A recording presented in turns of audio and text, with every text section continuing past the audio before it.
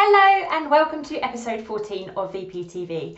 I'm Holly Copsey and each week I share our tips and tricks around productivity and learnings from growing a business over the last 5 years, all in the name of giving you the invaluable gift of more time.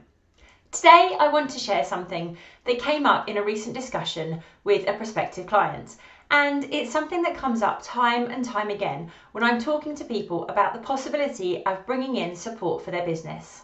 Basically, that they are looking for a unicorn. If you're wondering what on earth I mean by this, let me explain. When I have an initial conversation with a potential client, they often come well prepared with a very long list of all the things they want help with. They tell me how overwhelmed and desperate for help they are, and they frequently share their frustration at not being able to find someone that can accomplish or is competent at all of those things. They've often also had their fingers badly burned in the process of trying.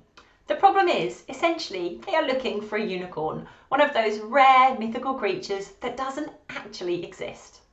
The chances of someone being an excellent diary manager, great at managing projects, a whiz at copywriting, and a dab hand at marketing and social media, and perhaps someone who can also handle their bookkeeping, is highly unlikely.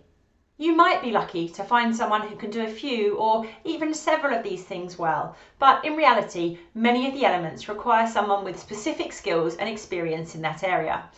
What the person is looking for is someone to ensure all these things get taken care of, but of course, it doesn't actually have to be just one person who actions them. And that's the trick, figuring out all the things with which you need support and then working out the best solution and resource to ensure those things get done.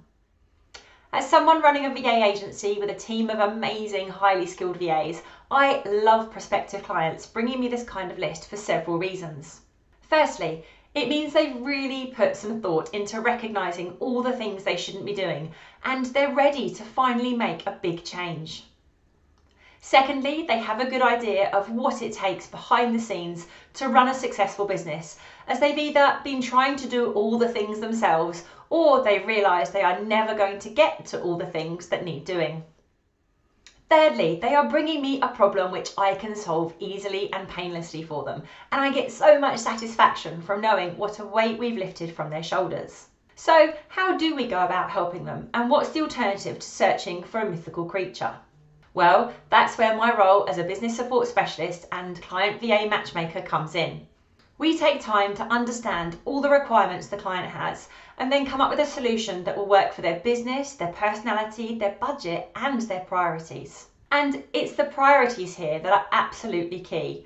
Do they want or need to achieve everything on that list in a matter of weeks, or is it a case of understanding this is a wish list to work through gradually over the next few months? Do they want someone who will just complete the tasks they throw at them, or do they want to build a partnership with someone who will help figure out their requirements at each stage and provide strategic guidance along with advice about the best approach?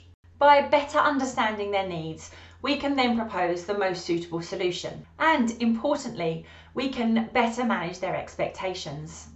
Because if they do want a one-size-fits-all generalist VA who will do a pretty good job of all of those tasks, then that's fine. We have some fabulous team members who will do a more than adequate job, and they'll be able to figure out anything they don't perhaps have as much experience of as they go along.